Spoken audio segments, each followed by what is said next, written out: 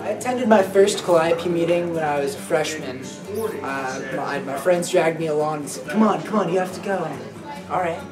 And then I got there, and there was such a positive vibe around, and there was so much love for poetry, and I'm a big poetry fan, and you don't get enough of that around here. So it was really nice to see all this affection for poetry around. I joined Calliope this year for the first time. I've always wanted to be a part of it, but I've had difficulty getting to the meetings. But I've taken creative writing, I'm now taking workshop, and from the meetings that I've been to, it's just such an incredible dynamic.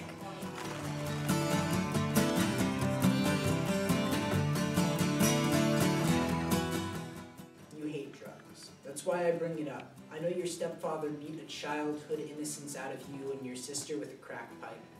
I wonder if this will make you hate me, and I keep my fingers crossed because I want to evaporate traceless and crawling, completely burnt bridges crystallizing under my toes. Had a really cool sentiment behind it too, and